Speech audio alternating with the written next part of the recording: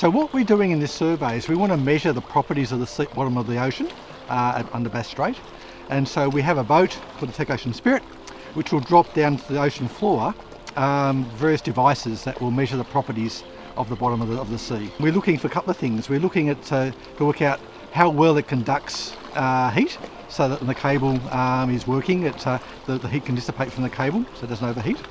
But the other thing that is really important is actually what the type of soil is under the ocean, so we know how to install the cable. On the vessel that we'll be using, there'll be 30 people on board. 16 of them are the marine crew, so they're driving the vessel itself, and we then have another 14 people who are project specific, operating the equipment to take the samples. So the route that we're working on goes from Heybridge, just east of Burnie, up to Waratah Bay, which is just west of Wilson's Promontory. The impact of these kind of operations is quite minimal.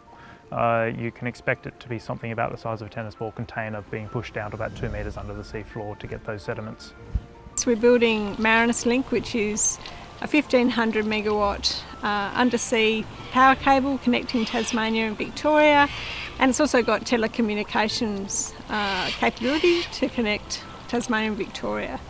And across that 250 kilometres of route length, we need to make sure we are installing this cable really carefully so that it can last and provide benefits to customers for over 40 years. So, really important piece of work.